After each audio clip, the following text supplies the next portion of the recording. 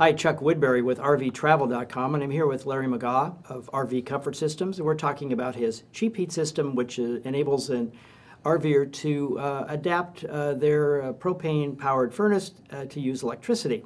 So, Larry, what happens? It gets people that are using these in cold weather, temperature gets below freezing.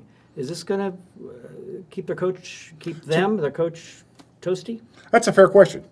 If you use our sizing chart and our compatibility chart, and you follow the chart to what it says, a good example is you can take our 5,000 unit and put it in a 40-foot fifth wheel, and it'll heat it down to 0 degrees without any supplemental heat and keep it warm and toasty, and you should have no problems at all.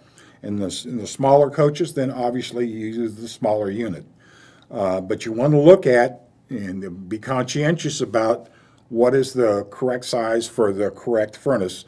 Follow our chart, check out our website. If you got a question, feel free to give us a call or drop us a line. You can check us out at www.rvcomfortsystems.com, or you can just type in CheapHeat to Google, all one word, and that'll bring it up. You can go to our site, and a lot of these questions are going to be answered on our FAQ question.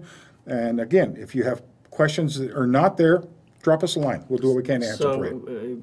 Getting back to the original question, if somebody's using this, they're taking it to go skiing in the winter, or they live in a colder climate, this is going to work just as well? Or absolutely. We've got actually a lot of people that are using it in fifth wheels in RVs in Montana and South Dakota in the oil fields. And they're having this put in specifically because the oil fields are providing electricity for them, and some places they're not paying for the electricity. We've actually got one company that works for the gas company that leases park model trailers to them, and they can't have any open flames on site.